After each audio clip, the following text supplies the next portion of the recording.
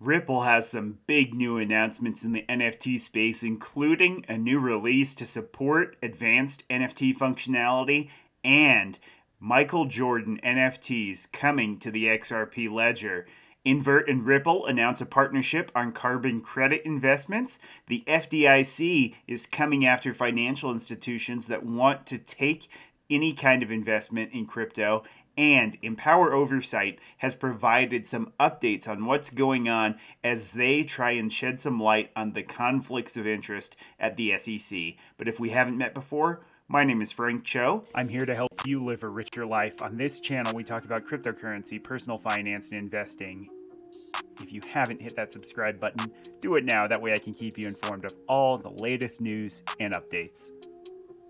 Let's take a quick look at the crypto market before we dive in. We finally have a green day, up about 2% on the day, back to 2.03 trillion, with Bitcoin almost back to the 44K mark, Ethereum a hair under 3,300, XRP back to the 7 spot at a whopping 78 cents. Still holding pretty consistent there. You can see on the day less than a percent change. Solana is up 5% on the day, which has helped it to get that 6th spot. Cardano recovered some. Luna falling down to the 9th spot. And you can see that Avalanche is having a very nice day, up 7%, separating it further from DOT, which is still struggling to find its way back into the top 10 cryptos.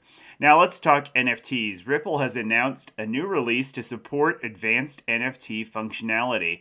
So in this announcement, this is release version 1.9 of Ripple, and it introduces a new amendment to the Ledger protocol to support NFT functions on the XRP ledger per the XLS 20 draft standard. So David Schwartz at JoelCats sent this out earlier about what's happening with Ripple devs. This is just a retweet from Ripple X, but this is now up for voting per the amendment process. You can see a little bit more on the announcement here. This has more than 80% support from trusted validators. So Ripple validators will now veto bringing XLS 20 to the mainnet until they're confident in the impact of NFTs on the XRP ledger, per Schwartz. In the meantime, we're conducting performance testing and plan to share our results with the broader community. Now, there's a quick quote here from this full publication, which I will link down below. But what we've got here is a major partnership. So Rare Air Media, the company behind Michael Jordan's graphic autobiography For the Love of the Game, is getting into NFTs. The company is collaborating with VSA Partners, Ripple's Creator Fund's primary creative agency partner, to launch NFTs on the XRPL. And they're expected to be available in Q2 of this year. So we're already in Q2 now that we're in April. So sometime in the next couple of months, we should be able to see one-of-a-kind digital assets dedicated to former player Michael Jordan, his life and career. And there'll be an intimate collection with original photos of Michael Jordan, as well as his thoughts and observations leading up to the photo. So from celebrities like Snoop Dogg to Paris Hilton to athletes like LeBron James and Tom Brady, major brands like Disney, media and entertainment have been making big moves in the NFT space. And I'll link in the video description, again, this For the Love of NFTs is the article from Ripple, just talking a little bit more about this, saying that, hey, media and entertainment is taking big strides in the NFT space. The XRP ledger is a great spot to do this because of the speed, low cost, sustainability, and simplicity, and the opportunities for creators there to tokenize digital collectibles on the XRP ledger. So really exciting times, especially seeing such a big name on the XRP ledger. Now, Invert and Ripple have announced a partnership to collaborate on carbon credit investments. So, Invert is a specialized emissions reduction and carbon offsetting company, and Ripple, who we of course know as a provider of enterprise crypto and blockchain solutions, are announcing a partnership to collaborate in the sourcing of and investment in carbon credit generation projects for early stage investment. Ripple and Invert are aligned in their goals to support carbon reduction and removal projects to help fight climate change. And by working together, they feel that they can make an impact, and they're going to vet and accelerate capital deployment to build a broader portfolio of credit generation projects. Invert invests in projects that result in high quality, meaningful carbon credits being created, such as planting a forest or building a machine that removes CO2 from the air. The company has assembled a world-class team of experts across forestry, blue carbon, biocar, and other projects of carbon project development, and other areas of carbon project development, and has a large pipeline of project opportunities that can contribute towards the reduction of CO2 in the atmosphere. Ripple is committed to leading positive work in the crypto space for climate and the blockchain space. The partnership is the company's latest initiative to help build a carbon neutral future through reducing emissions, purchasing clean energy, and investing in carbon removal projects such as reforestation and carbon sequestration. Ripple has made a commitment to be carbon net zero by 2030 or sooner. They already have existing partnerships with the Crypto Climate Accord, Rocky Mountain Institute, and more to help the industry achieve wide sustainability. It's a win-win for Invert, Ripple, and the world, and the more collaboration that can be brought to investing in projects that remove or reduce greenhouse gas emissions, the more rapidly solutions to fight climate change will come to fruition. We're happy to work with Ripple, said their chairman, and look forward to building a strong relationship over the years to come. On the Ripple side, they said Ripple is committed to bringing industry stakeholders together to contribute ideas, technical innovations, policy ideas, and new financing for innovations to help meet the global climate goals. So this is exciting. We've talked about tokenizing things like carbon credits. Now, we know there are stricter requirements coming into place over the coming years for businesses, and so by having the ability to easily access and purchase carbon credits, they are able to meet those standards without having to go through the process of building out a rainforest themselves or trying to do these other efforts and activities that they as a business can't do. So they can meet the requirements without having to go through that specialized type of work. When you think of a company like I worked for General Motors in finance several years ago, and that was always at the forefront, is meeting fuel economy and CO2 requirements. And in order to do this, you have to alter your portfolio, which doesn't happen overnight. And as a result of the long lead times in development and the transition to electric vehicles, for instance, you have to be able to purchase these offsets. And so having a mechanism to do this is really beneficial. And there's a lot of businesses, especially in the manufacturing space, that can take advantage of this. And so Ripple, seeing this as being an opportunity, is really bullish for me because it provides another mechanism to interact with business. And these large businesses provide an opportunity, and it's a great foot in the door, especially when you're trying to proliferate the company, Ripple that is, and increase the utilization of their other products like RippleNet, which utilizes, XRP. Now, the FDIC, the Federal Deposit Insurance Corporation here in the U.S., insures your banking deposits up to $250,000 per account, I believe is the threshold. But they are now coming to the banks and saying, you need to let us know when you're going to take activity or participate in crypto-related projects or other activities. Obviously, this is an insurance corporation owned by the U.S. government to provide safety in the event of a bank run or default or bankruptcy of the banking institution. But this is, in their view, changing the risk profile of these banks. If they invest in cryptos versus some of the safer assets, in their opinion, this will change the risk profile. They need to understand better what that will do as far as their calculations. And I'm sure there are a lot of people at this institution trying to crunch the numbers and figure out how to make this work. These actuaries are trying to, take what has always been done in the past and now take a more volatile asset and build that into a portfolio. So I certainly don't envy them the math that would require. But this is the note. I will just summarize it here. It's not too lengthy, but basically all FDIC supervised institutions that intend to engage in or that are currently engaged in any activities involving or related to crypto assets, also referred to as digital assets, should notify the FDIC. FDIC supervised institutions are requested to provide information described in this letter. The FDIC will review the information and provide relevant supervisory feedback.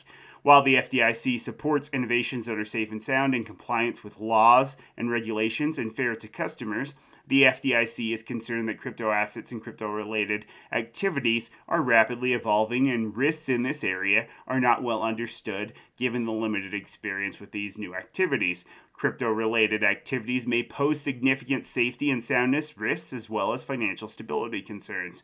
Crypto-related activities present risks to consumers, and insured depository institutions face risks in effectively managing the application of consumer protection laws and regulations to new and changing crypto-related activities. An FDIC insured institution that engages or intends to engage in any crypto-related activity should notify the FDIC and provide any information requested by the FDIC that will allow the agency to assess the safety and soundness, consumer protection, and financial stability implications of such activities. The FDIC will review the relevant information submitted related to crypto-related activities and provide relevant supervisory feedback to the institution as appropriate. So they are calling for any current activity or any intended activity and say that they too will provide their feedback on what they think these institutions should be doing. Now the question is, will their feedback result in a removal of the protections that the bank gets from having FDIC insurance? That is a serious question we need to understand more of, but this is just at the outset, so there'll be much more to come. I'll continue to report on this one. It's a big one because if you're looking at where you're keeping your money and you want to make sure it's protected and insured, well, if they say a certain threshold of crypto investment at a banking institution will now prohibit you from being a beneficiary of FDIC insurance, that would have a significant impact. And we need to know what that's going to look like going forward as you try to make sure that your money is secure and insured. And finally here, Empower Oversight has obtained additional documents shedding light on potential conflicts of interest within the SEC. This has been going on for quite some time, since the end of last summer, and we've been waiting to see what the final outcomes would be with these conflicts with Clayton, Hinman, and Berger, and now we've got an update here from Empower Oversight. It's a quick one. It's only a couple paragraphs. I'll just read through it from their press release, word for word. Just came out this morning, April the 8th, 2022. So, Empower Oversight received just under 200 pages of emails from the SEC responsive to its FOIA, that's Freedom of Information Act, request for records that could shed light on allegations of conflicts of interest associated with the SEC's selective enforcement actions involving cryptos. This comes on the heels of over 1,000 pages of documents that the SEC released to Empower Oversight in February. We looked at that back in February. If you remember, a lot of that information was not so helpful. It was poorly formatted. You had blank pages, pages that were skewed to a single column of one or two characters. And so it wasn't quite as good as what you were hoping for. There was some good stuff in there, but a lot of it was blank or poorly formatted, hard to read, hard to decipher. So, among other things, the documents show that the SEC Ethics Office cautioned former SEC official Bill Hinman that he had a direct financial interest in Simpson Thacher and thus must recuse himself from any matters that would affect the firm. Additionally, the Ethics Office explicitly told Hinman, per the documents, to not be in any contact with Simpson Thacher for any reason. However, Hinman met with Josh Bonney, a partner at Simpson Thacher, at least 3 times after that warning. He also met with the co-founders and investors in Ethereum ahead of a market-moving speech he gave in 2018, that infamous Hinman speech cited multiple times in the Ripple lawsuit, declaring the digital asset Ether to not be a security despite Simpson-Thacher's participation in the Enterprise Ethereum Alliance, which is dedicated to promoting the commercial use of Ethereum. This raises questions as to whether Hinman fully disclosed Simpson-Thacher's role in Ethereum from SEC ethics officials and whether they would have approved the meetings or his speech if he had. And that right there might be the reason why the SEC doesn't want the emails coming out, because of those 63 emails, if one of them even included the ethics office saying that maybe you shouldn't be giving this speech because of your ties with Simpson-Thacher, that could be the smoking gun that the SEC doesn't want to come out. Now, that's purely hypothesis, but if you kind of follow the breadcrumbs, it certainly seems like that's a possibility with all the back and forth within the agency. And we're seeing now more clearly what's happening, where Hinman was having back and forth with interagency partners. But even here in these disclosures that we're seeing in the FOIA request here, there were ethics concerns. Now let's continue. The latest documents provided by the SEC raise more questions than they answer. We will continue to press the SEC for more meaningful and more timely transparency on this issue, per Jason Foster, the president of Empower Oversight. Among the new documents released are an April 28, 2017 email containing, quote, initial guidance from the Office of Government Ethics that receiving retirement benefits calculated based on the profits Simpson-Thacher would mean that Hinman could not participate in any SEC particular matters that would directly benefit the firm, because the future interest is enough to give you a full financial interest in the firm. So his comp was tied to the performance of Simpson-Thacher. If Ethereum does well, Simpson-Thacher does well, Hinman does well. There's a, not to put a pun in here, a ripple effect all the way through, in that, if he says something that benefits Ethereum, it benefits the firm where he's getting compensated from down the line. So this is why the Ethics Council, which is correct here, they're saying the right thing, you can't be involved here. This is ethically questionable. And this email, dating all the way back to April of 2017, highlights that. Also, a January 24th, note, still months ahead of his speech, January 24th, 2018 email reiterated the point to Hinman: it occurs to us that you have a full financial conflict with your old firm, not just an impartiality one. Hence, you should not be having any meetings with your old firm, even group meetings. Empower Oversight filed their initial request with the SEC pertaining to potential crypto conflicts of interest all the way back in August of last year. Since then, they had an appeal on the SEC's denial, which they won, because the SEC said, oh, we can't find these documents, but they weren't using the right search parameters. They did win that after months of a lack of response from the SEC. They filed a lawsuit against them in December to compel the release of responsive documents. A month later, Empower submitted another FOIA request with the SEC after the agency spaciously claimed that there were no records responsive to some of the items in the original request. Last month, the SEC released over 1,000 pages. Many were either blank or contained duplicated information. And Jason Foster, the president of Empower, published a Substack piece detailing why we need more transparency in the crypto realm. And there's a link here for you to be able to contact them if you have any information. I'll link this down in the video description. So for today, a lot to digest. Very positive things on the Ripple company side when you have the NFTs coming to the XRP ledger, updates to the ledger itself and functionality. Michael Jordan, you've got the partnership on carbon credits, good things there. The FDIC, whether you like it or not, it's probably necessary, because anybody in the insurance industry, when there's a change to risk, you have to reassess. Insurance is there to mitigate risk. A change to the risk profile requires that. I get it. We might not be big fans of it, but it kind of has to happen because they have to adjust what they're going to do and how they'll behave to accommodate for the change in risk. And then finally here with Empower Oversight, we knew that there were shady things happening at the SEC. This goes to show that Hinman specifically was called out. He was told by the ethics office to not be involved. He went ahead and took those meetings, which are fully documented in the emails, at least 3 as per this publication.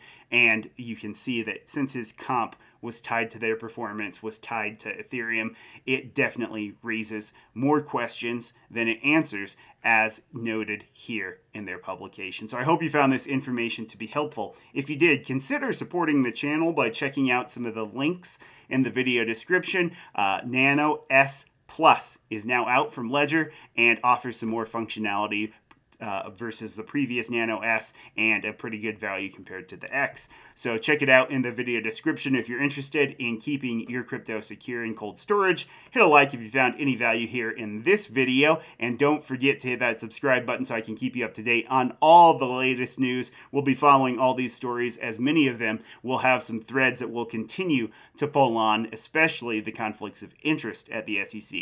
Thank you so much for spending some of your time here with me. I do truly appreciate it. I hope you have a fantastic rest of your day and start to the weekend, and I will see you in the next one.